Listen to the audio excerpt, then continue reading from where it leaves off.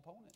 And it may be that the ability to raise money on the internet has changed the dynamic, but the history is that these are decided long before somebody crosses the delegate threshold. Right. I mean, you have to go between Gary Hart in '84 and then Obama Clinton in 2008, I believe. Yeah. There's no other race in between that went all the way until someone reached an absolute majority. There just kind of is a general sense in the system that somebody's won.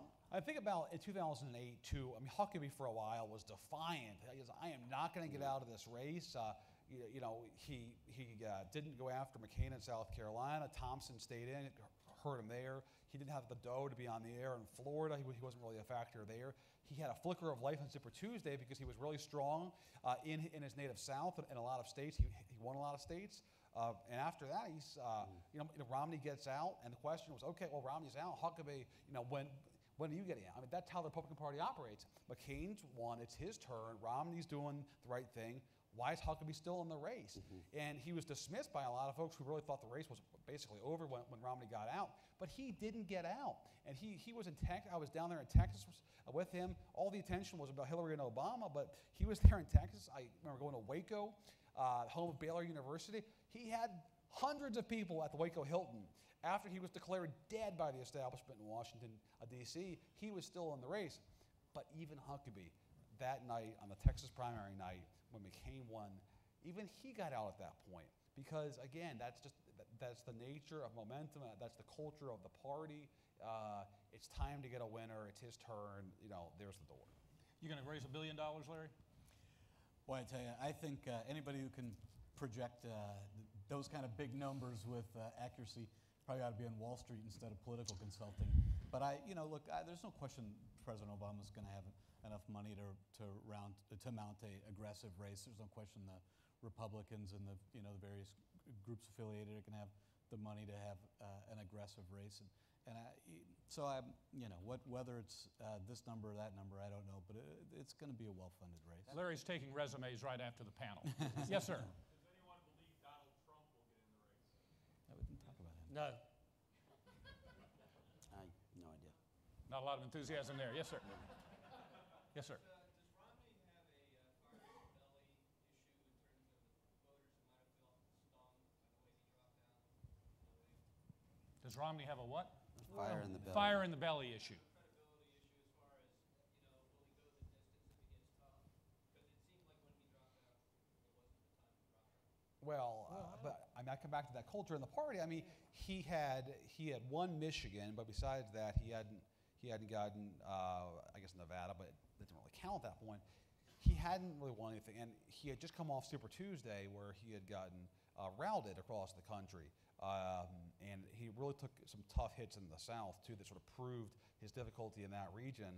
And I think Romney, at that point, and I'd be curious for Charlie's view, I think Romney said the better part of valor right now is to drop out. I have a chance to be on the ticket, and failing that, I have a pretty good chance in 2012. Yeah, any objective observer would have told you the race was over. He just woke up to it sooner than Mike Huckabee did, and actually got a lot of credit with McCain supporters and a lot of the other people in the party for getting out when it was time and doing it gracefully. And Mitt Romney was so supportive of John McCain, it was unbelievable. He did everything we asked him to and more, and as did Governor Huckabee. He just took about a month to get around to start. Yes, ma'am. A growing number of people in my age group that I talk to like Sarah Palin, but don't really consider her to be a legitimate candidate in 2012. That she's kind of riding the coattails of the popularity with John McCain and becoming the figurehead of the Tea Party. Moving forward, what is it that you think she'll do to position herself and her campaign in a more legitimate light? The question is that a growing number of young people like Sarah Palin but don't believe she's credible. Yeah, a credible candidate. What does she do going forward to become a credible candidate?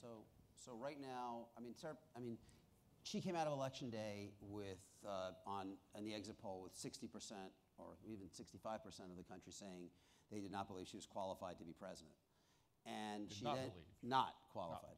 No. And that is not easy to undo, as Dan Quayle discovered. He was never able to undo that first week of 1988. I mean, just the whole rest of his career. Your mother told you never get a second chance to make a first impression. So she then faced choices about how she would position herself and how she would comport herself over the next 4 years. she, by and large, has made choices that have expanded her notoriety, but not her credibility, right? I mean, she has kind of straddled the line between a politician and a celebrity in a way that has given her enormous, has kind of amplified her voice enormously, but hasn't done anything to kind of solve that core problem, and in fact has, kind of made it worse. She, in some ways, I think, is, as Huckabee was in 08, she's an identity candidate at this point. She is very much like Jesse Jackson in the 80s, where she's kind of an expression of kind of cultural identity more than she is an actual vehicle that large numbers of people think could run the country.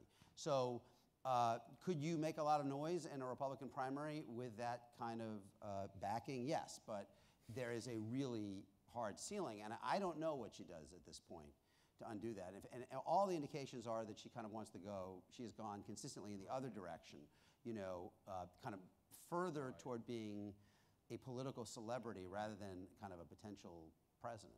If you look at who she's picking fights with recently, Kathy Griffin, Michael Moore, members of the mainstream media. That to me says she wants to be a talk show host or at least a sort of media personality. But here's the issue. We're living in a different time, and I think the sort of bright line between media personalities and political figures is not the same that it once was, and I think that she's the best exemplar of that. She straddles that line. So I think it would be foolhardy to totally dismiss her because of the fact that the rules have changed. And her part of the party is growing. And there's more and more downscale folks who are voting Republican. Yeah, right. But I think the premise of your question, though, gets to something of a hobby horse of mine that I was really struck by at the Southern Republican Leadership Conference last April in New Orleans that I picked up time and time again in talking to voters anecdotally, but you also see it in polls empirically. And that is, a lot of conservatives like her and think that she is a great symbol for the party, someone who gives the liberals hell and tells it like it is. When you go to the next step, you ask them, would you want her to be president? They often pause and they often say, how about vice president? How about RNC chairman? Or they just pause and say, I like her, but the mainstream media has been so mean to her that I think it's going to be hard for her. That, to me, is shorthand for saying that we don't see her having the keys to the car. We don't want to give her the keys to the car. And keep in mind something else, too. The Republican Party is still dominated by white males. Guys have a lot of influence in that party. Guys like her a lot. They're laughing because they know what I'm going to say. When guys go into the privacy of the ballot booth and they close that curtain, are they going to vote to make her a commander-in-chief? That's a big difference. I mean, it really is. Talking about her as somebody who, yeah, I like her giving the liberals hell on TV, but are they going to go into that voting place in the privacy and pull the lever? And that, to me, I think is unanswered question. If Governor Palin runs, and I do not know what she will do, and I don't believe she knows yet. She is a friend of mine. But I believe if she runs, she will go out and make serious speeches on policy.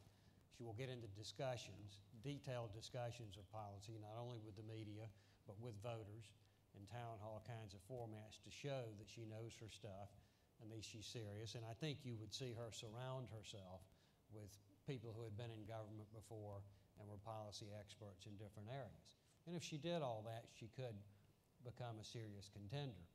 Whether she does it and is a serious contender or not, she will be a major player if she runs. And as we said, her part of the party is getting bigger.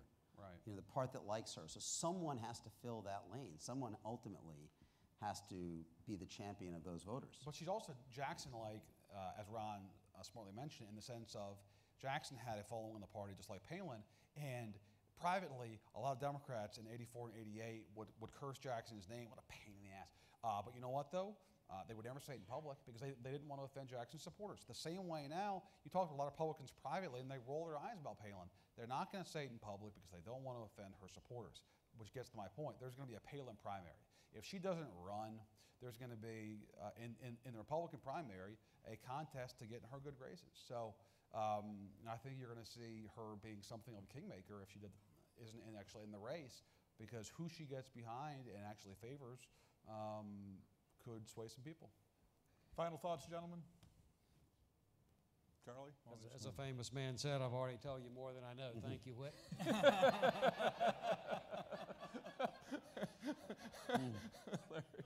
Brand new campaign. We'll see a bunch of new innovative things. It'll be an interesting cycle. I want to hear more about that, actually. I cede my time to Larry. Go ahead, Larry. Out of time. Ron, go ahead. I kind of feel like, we've built this enormous transmission system in the media to, examine, cover, and dissect this thing. And there's sort of a demand for activity on the part of the candidates. But I kind of feel like when you have an incumbent president, you're operating within a pretty narrow window. I mean, if his approval rating is under 48, it's going to be very hard for him to win. If it's over 52, it's going to be very, very hard for the Republicans to win. And if it's somewhere in between, we can spend $1.5 billion and have a great time over the next 18 months. But if we're on either sides of that relatively narrow spectrum, I think the result is going to be very hard to change. Yeah, John? No, I was going to ask Larry, because I was hoping it was going to come up during the Q&A, but if you're looking at that heartland, that sort of Rust Belt swath where you guys did very well, Indiana, Ohio, Michigan, Wisconsin last time around, how do you get those folks back this time around after having a tough 2010? Well, a couple of things. I don't think that the 2010 map is the 2012 map, and I don't think that the way people process their choices then is confining to what we're going to be able to do and be able to say. Just as I think it would be fair to say on the other side, I doubt if the Republicans are going to concede all the places that we did well in 2008. So having said that, I think that it's very obvious that the trouble in the Rust Belt states is this grinding kind of economic situation that people are trying to sort of see where's the path out and where's it going. And I think there may be places in the country where they're kind of seeing a light at the end of the tunnel sooner. And I think that ultimately what the race is going to come down to, especially in those places of economic sensitivity, is what's the path to the future and what are the alternative choices. I don't think we can speculate a lot on that until you know what the other alternative choice is.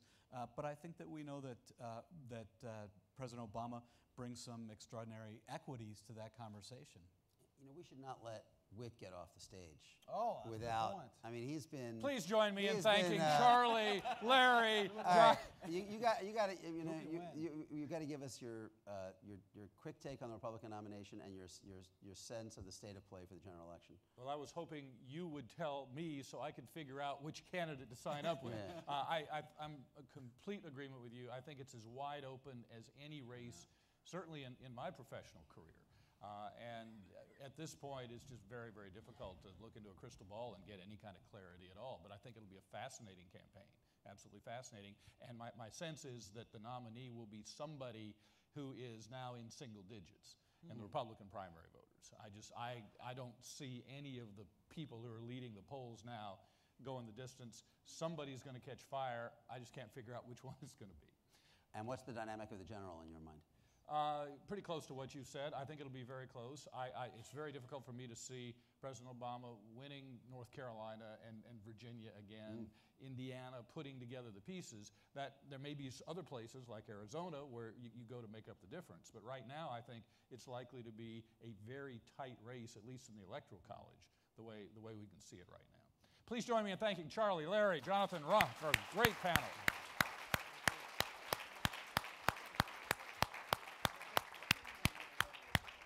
Guys, that was great. That was just